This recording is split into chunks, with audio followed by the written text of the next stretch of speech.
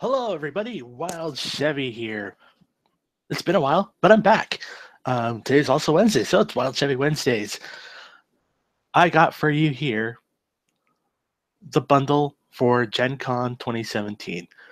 I was able to get this because I'm a war core, but I'm going to show off the stuff for you guys so you guys can decide whether you want to buy this or not. You can still get this bundle through your local stores or through infinitythegame.com. This year, we have expansion set to Operation Ice Storm and Operation Red Veil. And so these two boxes here will expand those starter boxes to a 300 point list. Also, we have a Musashi Miyamoto Chibi doll. And then for Gen Con itself, we also have the US Ariadna Intel Spec Ops. All right, so let's move these out of the way and show you what's inside. First up, we have the Musashi Miyamoto Chibi. There's what it looks like all painted up. And here is the miniature itself. If any of you play Super Dungeon Explorer or Arcadia Quest, you can see kind of like the style of chibi that they went for. We also have a set of arms and swords. Pretty cool looking thing. If you get the bundle, you get that for free. Up next, we have the Intel Spec Ops. Pretty cool looking sculpt here. There will be a version that's not con specific that'll come out later. We got a main body here, other leg on a tactical rock, heavy pistol looks like, the head, and holding a blade. Pretty basic looking miniature to put together. Everything kind of slots in pretty nicely, so it won't be that hard. New people might get your fingers stuck to it, but I don't see a lot of us regulars having any issue with this miniature. I do like the sculpt though, very aggressive looking pose.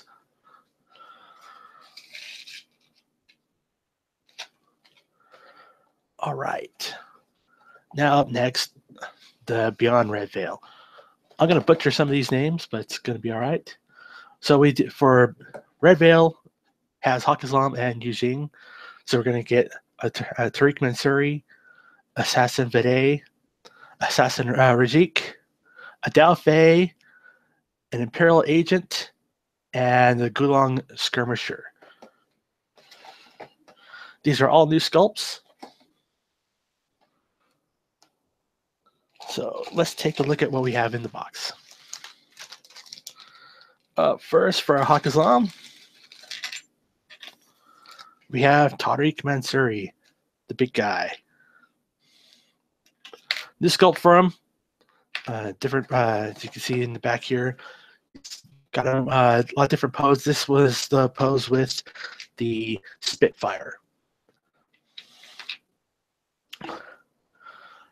About the same size as the original, but you know, it's pretty good looking.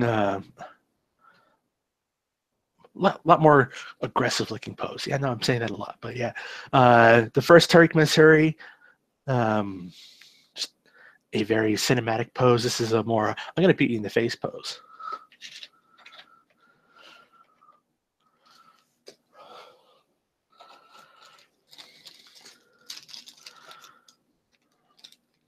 Next, we have the Rajik, Assassin Rajik. A very different tactical rock than we've seen before. This guy is coming in from, he's flying in or whatever. So the pose is a lot more, let's see if we can see a little bit better. The posings now with the rocks are a lot more stable than before. It's not just a tiny little point that the miniature is standing on.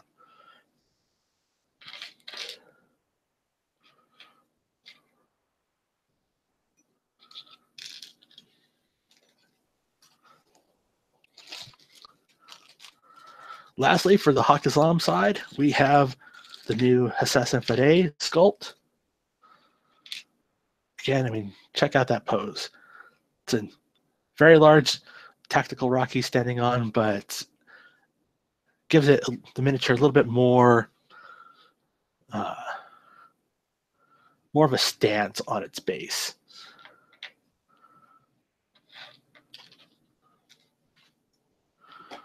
All right, let's go to the Yijing side.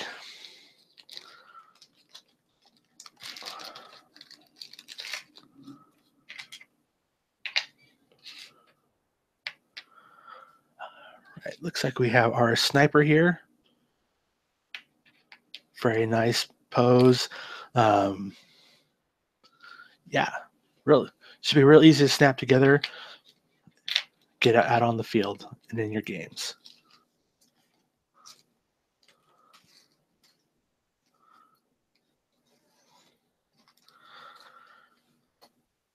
There are 3 miniatures on each side for these boxes, and then if you get the pre-order set, you'll also get the 7th one, which is usually a mercenary. So we have the big guy here, heavy infantry, nice flowy cloak. All the details sculpted there onto his cloak itself. Just a very big guy here. Very cool looking miniature. This is gonna be real fun to paint up.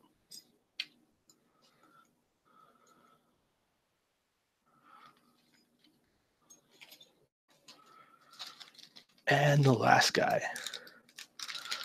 Yeah. The Yijing side, I'm not very familiar with on most of their miniatures, so I'm not sure how these profiles will do in the box. But they are very cool looking. Any of you guys have bought the Red Veil? This is a perfect set for you and your buddy to split. I'd suggest, give you the opportunity just to split these with somebody new, so you guys can both learn the stuff together. And lastly, we have the CSU.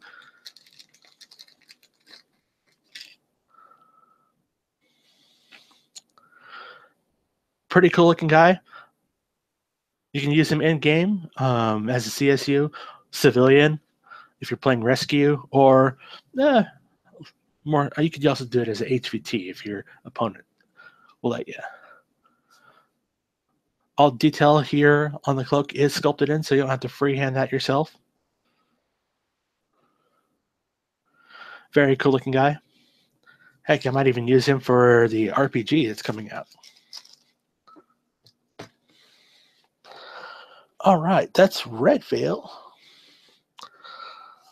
So now let's look at the Beyond Ice Storm. Ice Storm was the first box that came out for these 2-player starter sets. So we have back here for Pan-Oceania, we have the Camus with the HMG. We have a Swiss Guard HMG, and then we have a Neoterra Bolt Paramedic. For the Nomad side, we have the Hellcats, we have an Intruder, and a very new miniature. So we don't even have the specs for this one yet, which we'll probably see at Gen Con, is Kriza Borax. He's a big guy. All right, let's look at the Pano side here.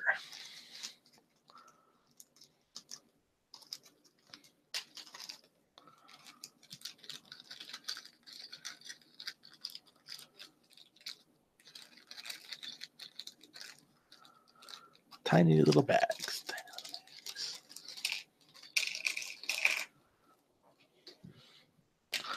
All right, got the Neoterra Bolt. For you guys belonging in the faction, Here's another bolt for you guys to use.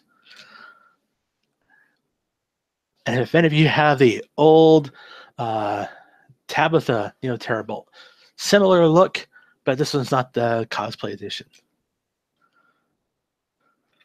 Let's see. Hopefully, this Pano Duck can do a lot more for their army than the Trauma Duck.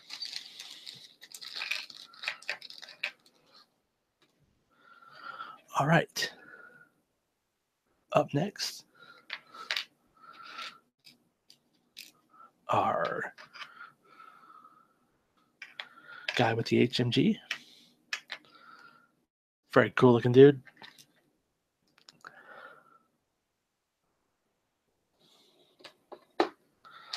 And the guy with the big sword. Because who doesn't love a big sword on a miniature?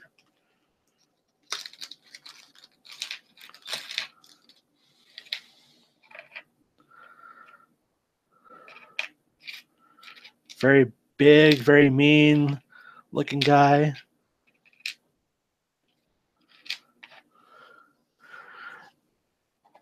Nice little pose on him.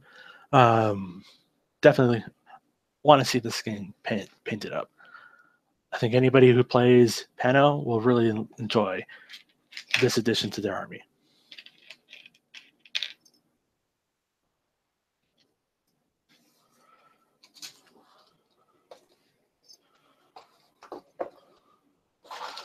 All right, now the Nomads. I'm really liking the Nomad stuff because, you know what, I started playing Nomads. I know. Poor Wild Chevy. You know what, I picked up the bundle for Wutan and started into Corregidor, so we're just gonna roll with it and see how well I do at painting red. This is our new guy. This dude is huge. He's not a tag. He is heavy infantry.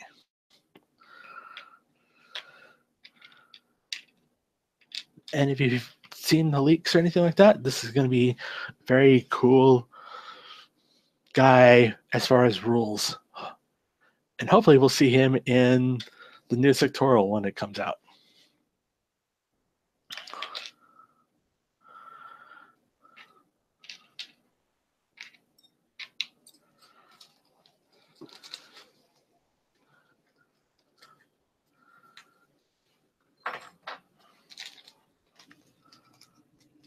All right, up next, we have the Hellcat. Once again, like I said, new tactical rock design for a lot more stability for these miniatures as their posing is when they come down from their combat jumps.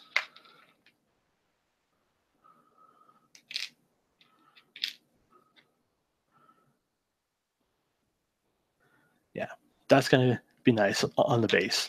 Easy to pin up, easy to assemble.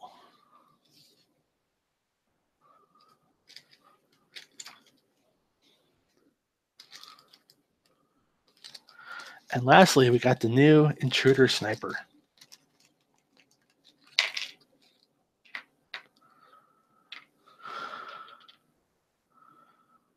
Looks like she's got a tactical canister that she's resting on. Very, very cool. Great addition to Corregidor 2. I'll be assembling her here soon to paint up for my new army. And lastly, we have the Authorized Bounty Hunter.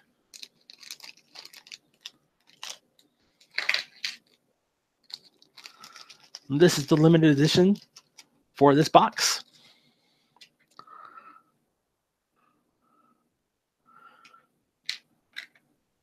Pretty cool looking dude.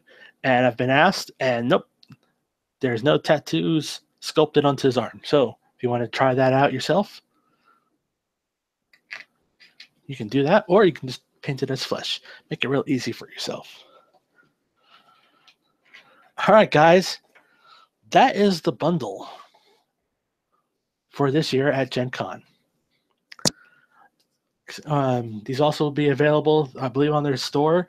Maybe not with the limited edition afterwards. But if you are playing Red Veil or Operation Ice Storm, definitely suggest picking these up. Split it with your buddy, split it with your friend.